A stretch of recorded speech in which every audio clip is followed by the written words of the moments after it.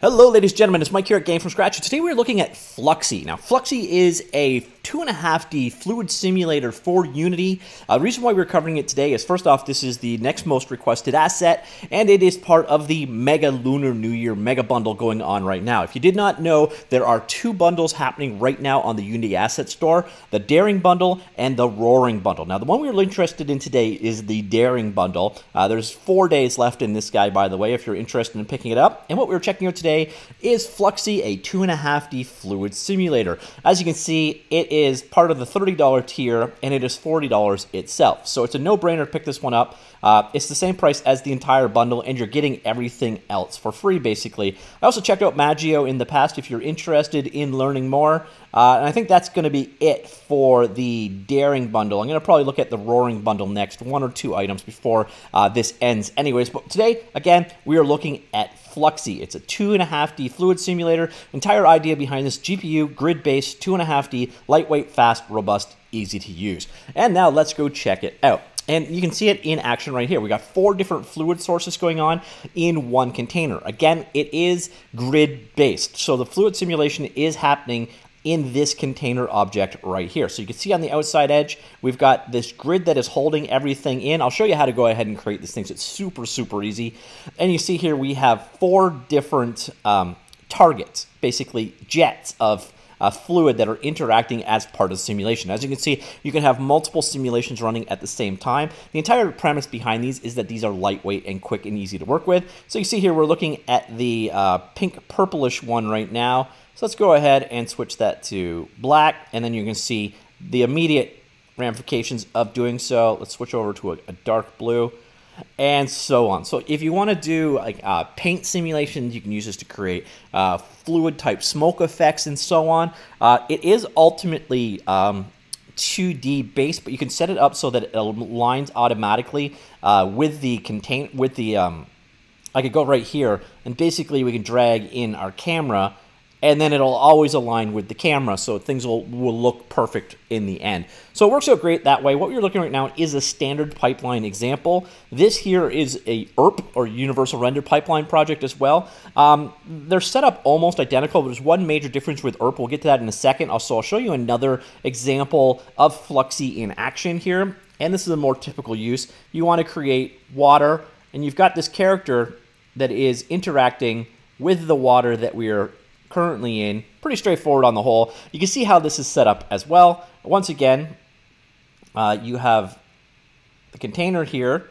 This is what holds the water in the world. You can see that's this guy right here. It uses a solver which is created automatically when you create a container.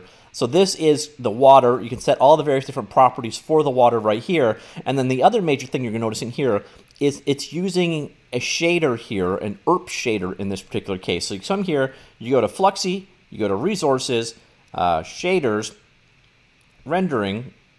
You can see here there's a basic fluid shader. This is for the standard render pipeline.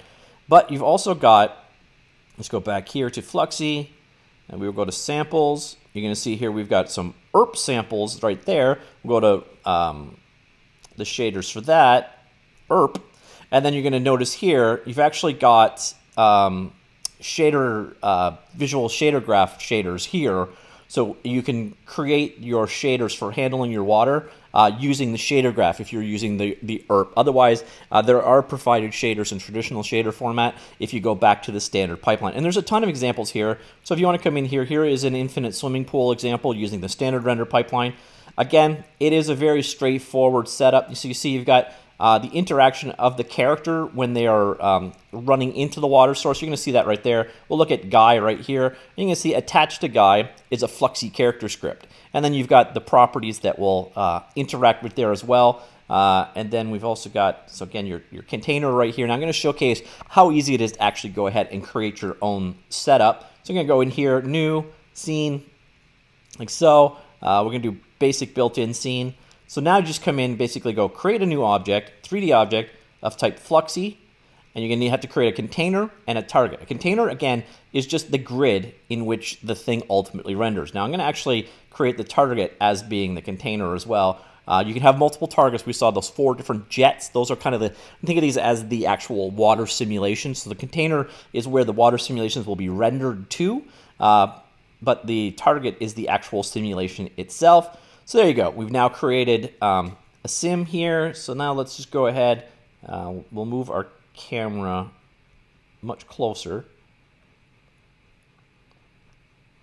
Like so. So we've properly framed. Okay, that might be a little too close.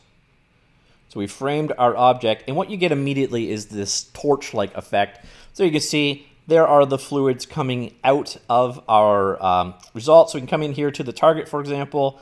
I can just go ahead and switch that out, and there you see. So that is how easy it is to create these fluid simulations. And then when you start moving things around in the world, they will respond accordingly. You can have multiple fluid simulations together in the same environment. You do have shaders for handling things like, again, if we go back to one of these examples, let's go here, we'll look at rain. Don't save. This is showcasing using more like water on a surface. So here you can see you've got, I'm zoomed in a bit. Let me just zoom that out so I have access to my UI. You've got kind of the container again, and on that container, you've got water being rendered as drip. So you've got multiple different renderers available there as well. Is it part of here? So here you can see you've got the basic fluid shader being used here. So you can see here, FluXY rendering. So we got basic fluid. We could also do pressure waves, which aren't going to make much sense in this particular environment, but you've got different setups, or of course you could create your own shader for how your own water is going to work in the world. Let's go back to the basic fluid. And then again, you've got control over, so the raindrops are being implemented as a target. So that's how the rain is being added into the scene. And we can add more at runtime. So obviously you could control the various different values here at runtime for the environment here. So let's speed up our wiper. So you can see there's the interaction with the objects in the world. And then if you're wondering, how is that wiper actually working? Well, that is here. And you see it's pretty straightforward. Oh, I thought there was something applied to it. I guess there's literally not. It just is figuring it out in the scene for you. So that, ladies and gentlemen, oh, so it's being done with this script right down here. So that is kind of FluXY in a nutshell. You can use it, again, for doing particles type effects. So if you wanted to use it to make fire, you can also use it. So it's not necessarily confined to fluids particularly. The idea behind this, though, is it's not a full 3D particle system type scenario. It's not a really in-depth simulation here. It is ultimately a 2D grid that is being output, and in this particular case the results are being aligned with the camera so that it always looks 3D. But the key thing there is it's lightweight, so if you need to have it in there but you don't want to use up a whole ton of GPU on doing a fluid simulation, that's where this guy could really shine. Again, standard render pipeline and the universal render pipeline are supported. You can learn a little bit more about FluXY on their page, but again, it's generally $40. And if we go back here to the, which one was this again? The Daring bundle. The entire bundle itself is $40. So it boils down to you can get it at full price right now and get another 15 or so assets for more or less free if you are interested. So that, ladies and gentlemen, is FluXY, a 2.5D fluid simulator. It's got 4 examples on the Hdrp side. Oh, I should show you that one. It's actually kind of cool. So there's one here for painting on surfaces. So you get an idea of what else it is capable of. Wall paint, this guy right here. Let's open that up. So here we see, let's go ahead, check that out, run it in action. So you can see, even though it's 2.5D, it can interact with a 3D scene. So when I click, we're going to paint, and then you can see how it's bleeding and drawing over the scene. Here's another one. So we have 2 sets of solvers, one for each environment that it's working on.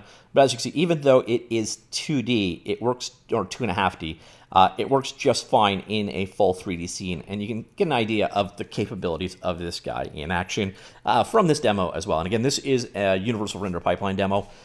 So it works with both of those pipelines. I'm not sure about the Hdrp. I think it actually says there's pipeline support, but there's no actual examples here. So let me just do a quick search for Hdrp. Okay, it's found it, but I don't know where. Okay.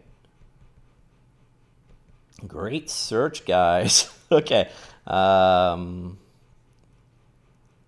sure where it's finding that on this page. So here we go. Not a fluid renderer, basic unlit shader, compatible with all standard render. Okay, so there you go. So it's compatible with all the scriptable render pipelines, but the examples are Hdrp and standard pipeline only. So you're going to have to do a little bit extra work if you're working on the Hdrp side of things, but it should be supported. So that's it. FluXY, a 2.5D fluid simulator. Let me know what you think. Comments down below. I will talk to you all later. Goodbye.